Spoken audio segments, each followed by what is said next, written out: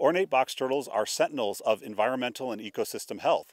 If the health and the nutrition of an ornate box turtle is deteriorating, then we know that their nutritional sources, such as the diversity of plants, the prairie plants that are here, is also deteriorating. So it helps conservationists, not just biologists, in order to be able to preserve the environment and improve the environment for all species. Find a turtle. Got a turtle. On the right path.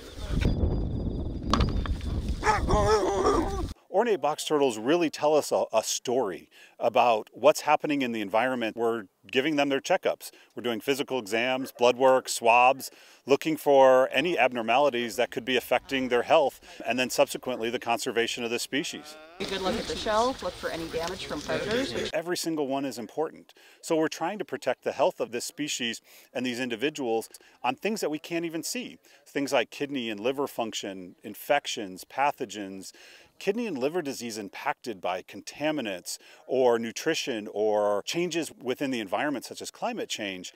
All of those things could also cause those same things in people that are utilizing this environment. They leave a very faint trail when they move through the grasslands, and the dogs search diligently for that one golden scent.